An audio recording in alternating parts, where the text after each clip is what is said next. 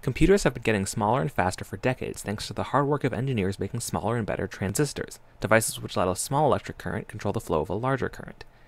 Since their discovery in 1947, transistors have been the key to the success of computers, and cramming more of them onto a chip has been the primary focus of massive engineering teams.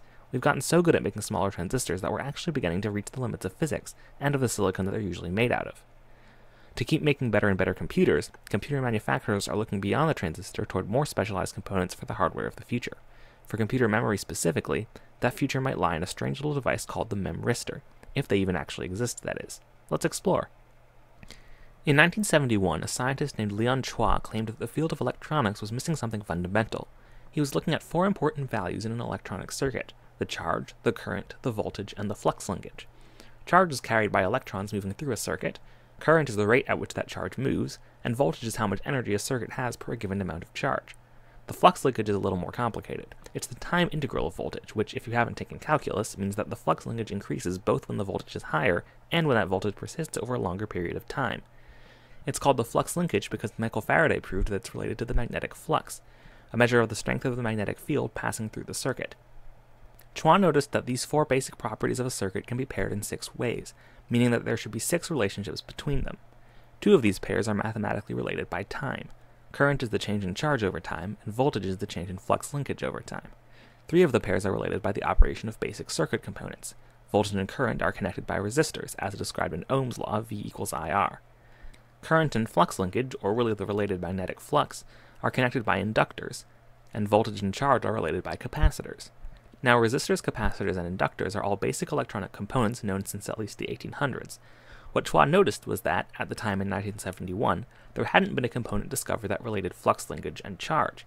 Working out the math, Chua figured out that this missing 4th electrical device would have to, in some way, remember the amount of voltage that passed through it over time and change its resistance based on that. He therefore named this mysterious missing component the memristor, and proposed this squiggle shape as its symbol. Chua also designed a device that worked like a memristor but relied on a constant supply of power to keep working. So for a few decades, electrical engineers searched for the passive memristor, one which would remember its resistance even after having its power turned off. R. Stanley Williams at Hewlett-Packard Labs claimed to have built the first memristor in 2007. The key to HP's memristor is a material called titanium dioxide, which is often used as a white pigment. On a molecular level, titanium dioxide forms as a crystal with interlaced titanium and oxygen ions. It's usually an electrical insulator, but if some of those oxygen ions are missing, it starts to conduct electricity. Basically, the gaps where oxygen ions should be, or vacancies, can get filled by neighboring oxygen ions, making a new vacancy a little to one side that can get filled again, and so on.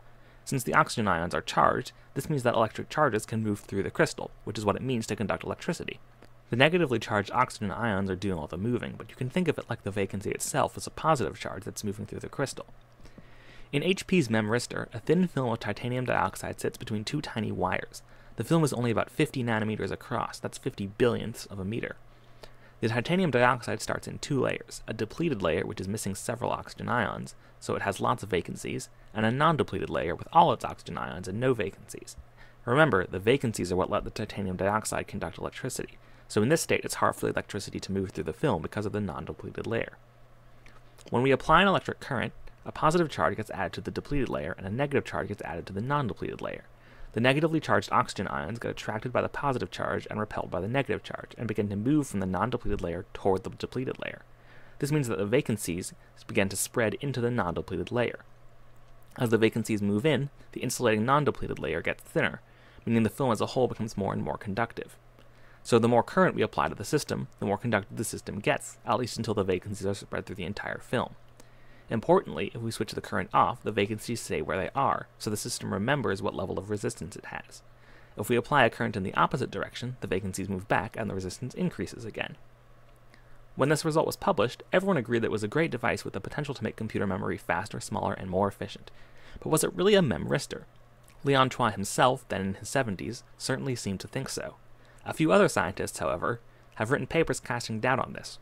Basically, they claim that these so-called memristors weren't really conforming to the mathematical properties that Chua originally predicted. Sure, they remembered to some extent, but that didn't properly relate this charge and flux linkage the way that true memristors should.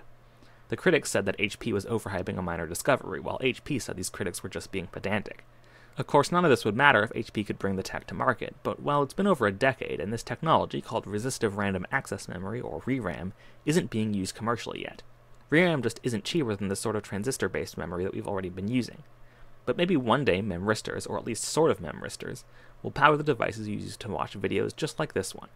And as always, thanks for watching.